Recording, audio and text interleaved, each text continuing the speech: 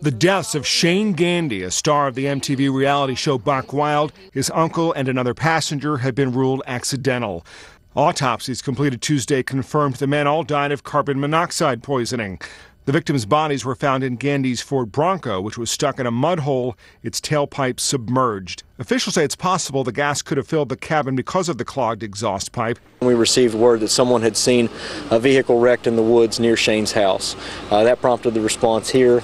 First responders located a wrecked Ford Bronco. The 21-year-old was a breakout star of the MTV reality show that followed the antics of a group of friends living in West Virginia. Because we're fun, we're exciting. Yeah. Well, number one, the thing I love most about me and my friends, we are just hysterical. MTV issued a statement saying it was shocked and saddened to learn of Gandy's death. Shooting for the second season was underway but was suspended after Gandy's death. He told all of us that he's going to do BUCKWILD for his family and do whatever he can for his family. The men were last seen early Sunday morning at a bar where they told people they were going off-roading. The SUV was later found by one of Gandy's friends next to a trail used by four-wheel vehicles about 15 miles outside of Charleston. Matt Friedman, Associated Press.